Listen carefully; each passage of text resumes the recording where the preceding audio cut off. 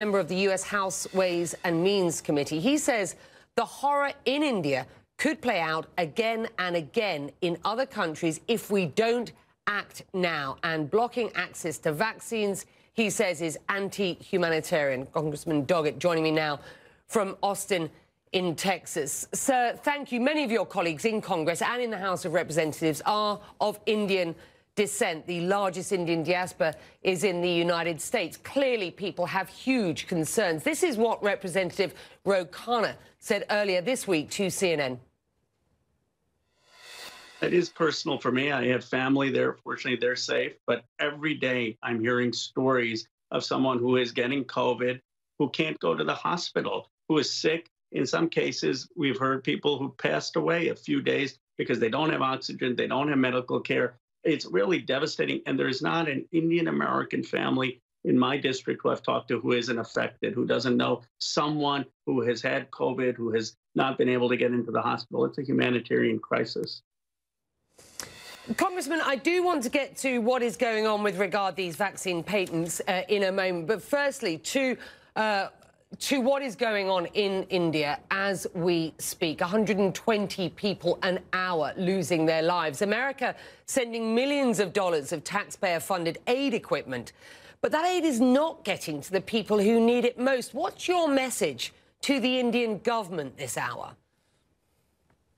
Well, I first would say that, like my colleague Ro Khanna, that pain is felt right across Central Texas with the Indian American community here and so many others of us. We put a candle on our porch to symbolize the unity.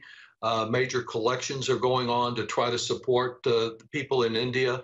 I think there were some serious mistakes made in India in handling this, but it is a serious mistake for the United States not to share the recipe for these vaccines.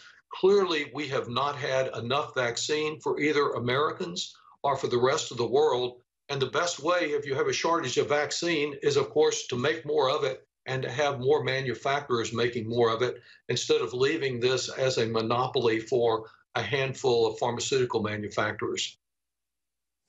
Well, you tweeted, and I quote, blocking access to vaccines is anti-humanitarian, it's anti-diplomatic, and it weakens American influence for good on the global stage. You're backing the hashtag FreeTheVaccine campaign. Just explain what it is about this proposal that's being debated at the WTO in Geneva today that's important, and why it is that you support it.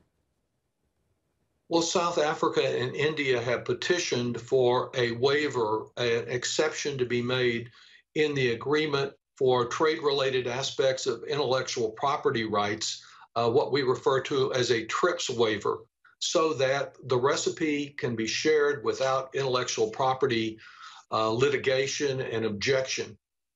It's important to note that in the case of Moderna, one of the major vaccines, it was financed, its manufacture, research and development, distribution, almost entirely by United States taxpayers. So I say our taxpayers have an interest in what happens. We needed more manufacturing in the United States for Americans, but we will not survive well in America if everyone else is infected by this pandemic and it's not stopped. For the United States to have a goal of 70% immunized by July 4th that the president announced yesterday is extraordinary, but it is also extraordinary to know in India that we have 2% immunized, in South Africa less than 1%, across Latin America very small numbers, even our neighbor Canada only 3%. The United States and the European countries need to be working together to share this vaccine recipe with the rest of the world to stop a pandemic that will have more variants that come back to our shores if we don't stop it everywhere. Well, they are not. This proposal, sponsored, as you rightly point out, by India and South Africa, is facing pushback from countries in the EU and by the United States. You've petitioned the President, Joe Biden, for support. Are you confident that you have the President's support at this point? I would say that I'm hopeful. Yesterday, he said he was still deciding. I think the time for deciding has come to an end. What we need is action. Fortunately, we have a dynamic new trade ambassador in Catherine Tai, a personal friend. I think she shares our concerns. She is under the initial restraint of the xenophobia of the Trump administration, which colluded with Big Pharma to stop the spread of this vaccine recipe around the world. Clearly, the administration is hearing from many people in Big Pharma and the pharmaceutical manufacturers that also have influenced what's happened in the United Kingdom. There are contradictory, conflicting pressures there. I hope that because I believe they share our goals, that we'll see some significant progress today or soon thereafter. But I and my colleagues are calling on faith leaders, on business leaders, recognizing public health leaders to join us and continue to encourage the administration to act and act immediately.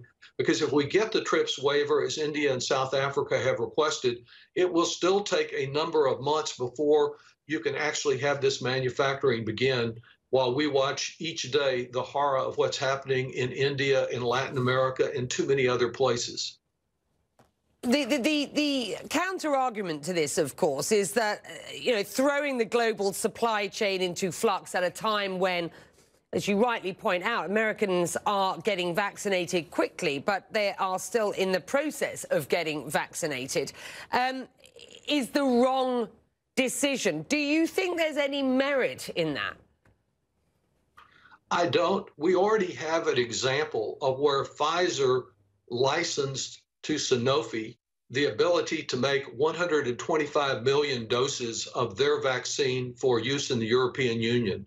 This can be done.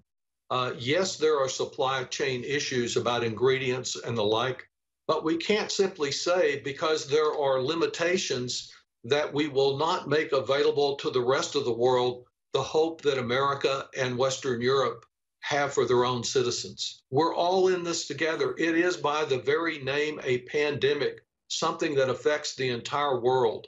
And Right. I've worked not only with colleagues toward the administration, but toward American citizens to say, you have a stake in this. We know of the South African variant. We know of variants from Brazil, from the UK.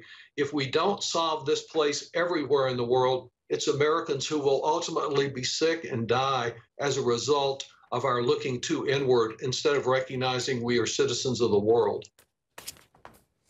It does seem remarkable that, 16, 17 months into this pandemic, we are still having to remind people that we are only as strong as our weakest links.